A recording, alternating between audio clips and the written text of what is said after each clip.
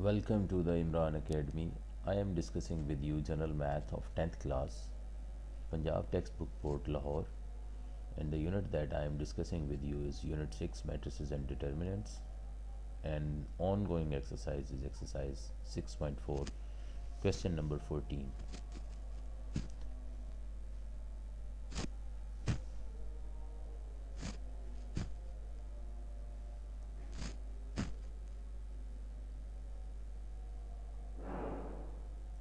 It's about matrix multiplication.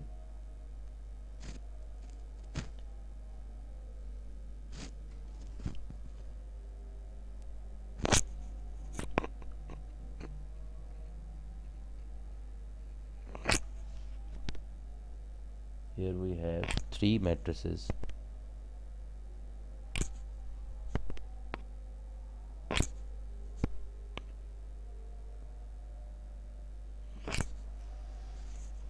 And we want to multiply these.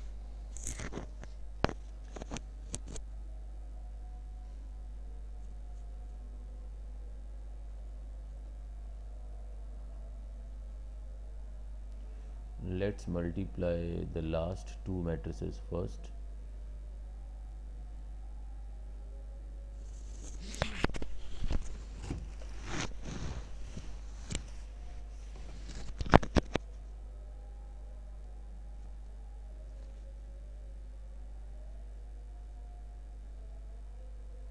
Multiplication हम discuss कर रहे हैं पिछले काफ़ी लेक्चर्स के साथ हमारा मल्टीप्लिकेशन का काम चल रहा है, तो मैं उम्मीद करता हूँ कि अब तक आपको मल्टीप्लिकेशन करना आ चुका होगा। फिर भी आप देख सकते हैं कि मैं क्या कर रहा हूँ।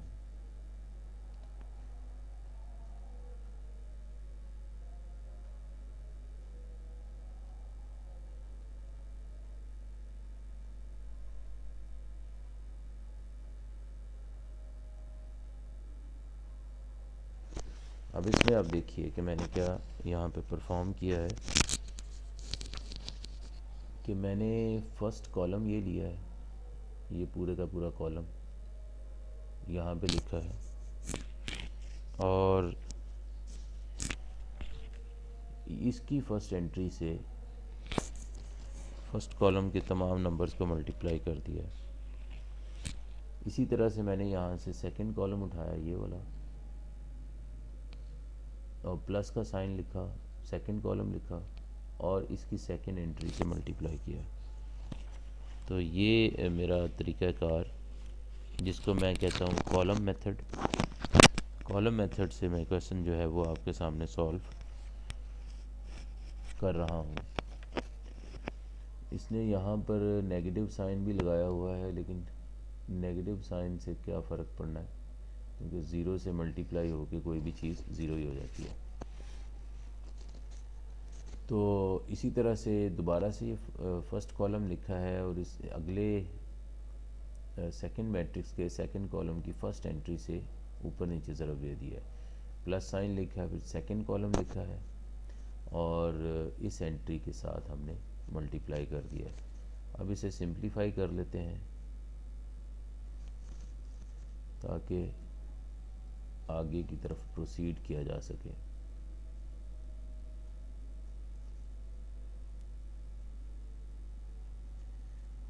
लें जी, सिंप्लीफाई करें तो क्या आता है हमारे पास। आफ्टर सिंप्लीफिकेशन 5 को 1 से मल्टीप्लाई किया तो 5 एकम 5 माइनस वैसे ही आ गया, जमा माइनस माइनस 5 दूनी 10। 1 को 1 से मल्टीप्लाई किया 1 आ गया, जमा माइनस माइनस 3 दूनी 6। यहाँ पर 5 एकम 5 और ज़ीरो से कोई भी चीज़ ज़रब हो तो वो ज़ीरो हो जाती है। यहाँ पे -1 और प्लस का 0। तो फिर हमारे पास क्या चीज़ें आ गई।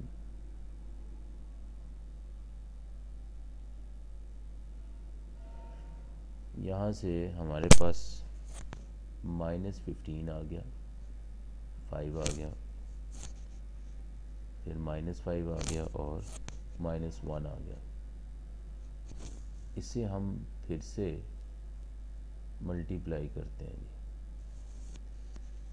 तो उसी तरह से फर्स्ट कॉलम लिया, पहले मैट्रिक्स का फर्स्ट कॉलम लिया और इसे दूसरे मैट्रिक्स की पहली एंट्री के साथ मल्टीप्लाई कर दिया, फिर प्लस का साइन इस्तेमाल किया। फिर हम पहले मैट्रिक्स का सेकंड कॉलम ले रहे हैं और इसे दूसरे मैट्रिक्स की सेकंड एंट्री के साथ मल्टीप्लाई कर रहे हैं। थोड़ी सी स्पेस छोड़ेंगे और फिर से ये प्रोसेस रिपीट करेंगे। पहले मैट्रिक्स का फर्स्ट कॉलम उठाया और उसे दूसरे मैट्रिक्स के सेकंड कॉलम की पहली एंट्री के साथ मल्टीप्लाई कर दिया, प्लस साइन यूज़ किया और फिर सेकंड कॉलम उठाया पहले मैट्रिक्स का और इसे सेकंड एंट्री के साथ मल्टीप्लाई कर दिया इस तरह से। अच्छा जी, अब ये आ जाएगा 30 -20 -10 -4। ज़ीरो से मल्टीप्लाई कोई भी चीज़ हो तो ज़ीरो हो जाती है और +15 आ गया, यहाँ पे भी 0 +3। अब इसे हम सिंप्लीफाई कर लेते हैं तो आंसर हमारा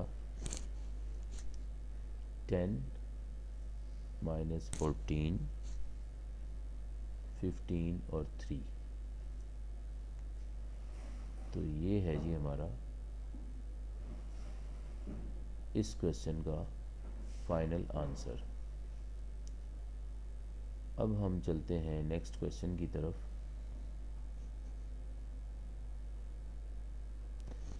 जो कि है क्वेश्चन नंबर 15।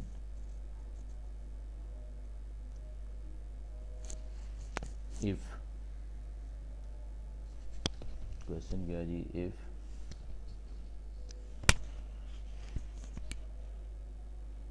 वन 3 5A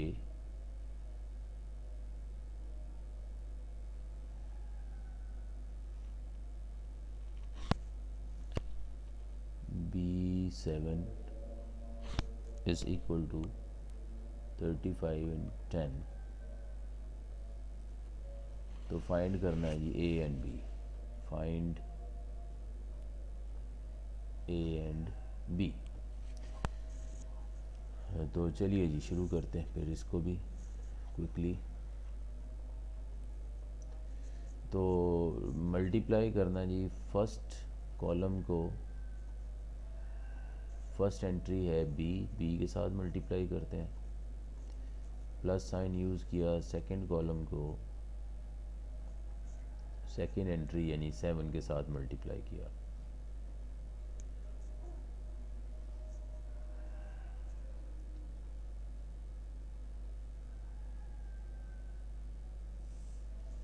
ये आ जाएगा B +35 और 3B +7A और ये इक्वल है 35 10। तो अगर दो मैट्रिसेस आपस में इक्वल हैं तो इसका मतलब है इसकी फ़र्स्ट एंट्री को इसकी फ़र्स्ट एंट्री के इक्वल कर देंगे, इसकी सेकंड एंट्री को इसकी सेकंड एंट्री के इक्वल कर देंगे। यानी कि B +35 इक्वल है 35 और इसमें से अगर 35 को दूसरी तरफ ले जाएं तो ये यहाँ पर आके माइनस का हो जाएगा, तो B का आंसर जो है वो 0 आ जाएगा। इसी तरह से सेकंड कॉलम में से नीचे वाले हिस्से में से 3b+7a जो है वो 10 के इक्वल है, तो इसमें b की वैल्यू पुट कर देते हैं जो अभी हमने फाइंड की है, वो है 0। तो यहाँ से 7a इज़ इक्वल टू 10 और a जो है वो हमारा 10/7 के इक्वल आ जाएगा।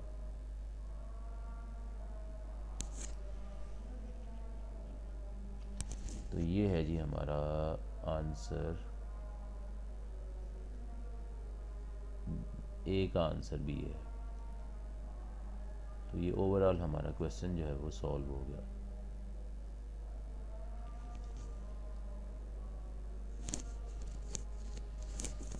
Hence a equals 10/7 and b equals 0। ये हमारा यानी कि आंसर कह लें कि आ गया। अब हम चलते हैं क्वेश्चन नंबर 16 के ऊपर। क्वेश्चन नंबर 16 तो ये है जी मेरे पास, if a equals 2 6 7 8। I hope कि मेरे पास इतना टाइम है कि मैं इसको कर पाऊँ।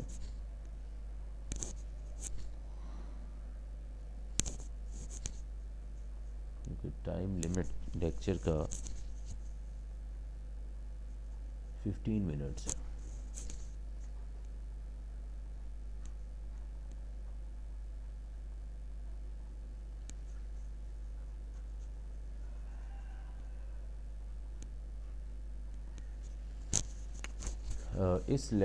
इस क्वेश्चन को हम फिर नेक्स्ट लेक्चर के लिए रख लेते हैं, because the time is complete. इंशाल्लाह अगले लेक्चर में इसी क्वेश्चन को हम करेंगे। Thanks for watching. Please do like, share and subscribe the Imran Academy for more lectures in the future. Till the next lecture, it's goodbye.